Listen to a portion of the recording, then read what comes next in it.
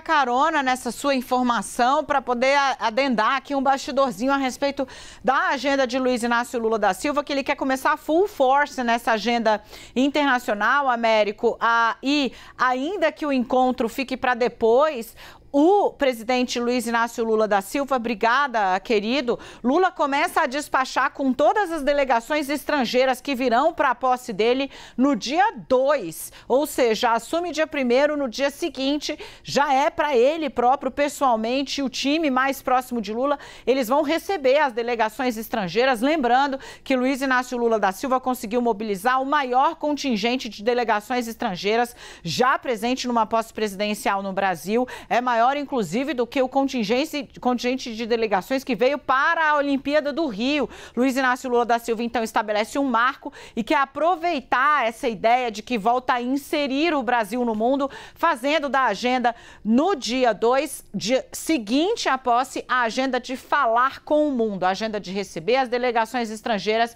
de posar com as delegações estrangeiras e dizer mais ou menos assim, I'm back, né? Falar para o mundo que ele está de volta e que o Brasil está de volta. É nessa chave que Luiz Inácio Lula da Silva vem falando. Aliás, bastidorzinho assim, é fiapo, gente. Eu sou honesta quando é fiapo. É fiapo. Eu fui tentar assuntar, né? E aí, qual é o tom do discurso, né?